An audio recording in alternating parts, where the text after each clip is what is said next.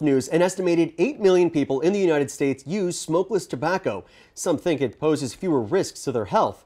The Local 10 medical specialist Christy Kruger has some eye-opening information in today's HealthCast. Christy. That's right. It's long been known, of course, that smokeless tobacco, also known as dip or chew, can increase the risk for oral cancer. But new evidence shows the bacteria in these products can also lead to all kinds of just nasty infections that you definitely don't want to have. That study found that the bacteria in smokeless tobacco could lead to heart disease, gingivitis. It can cause inflammation in your lungs. In fact, pulmonologist Dr. Sajiv Alea says that should really serve as a wake-up call to a lot of you users. A lot of people falsely believe that smokeless tobacco is safer than smoking cigarettes, but we're learning more and more about the dangers of smokeless tobacco.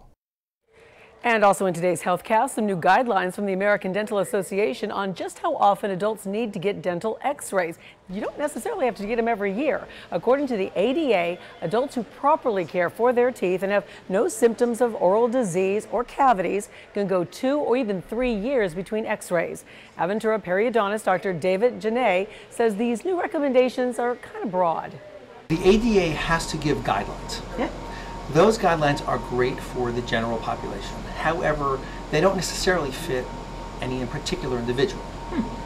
So the magic happens in the relationship between the patient and the doctor. It's all about communication. Dr. Janae says patients and doctors need to talk about their concerns and come up with what he calls a co-diagnosis. And though all x-rays admit some radiation, the dose in dental x-rays is relatively low. They allow doctors to see everything from cavities to gum disease and other dental problems not visible to the naked eye.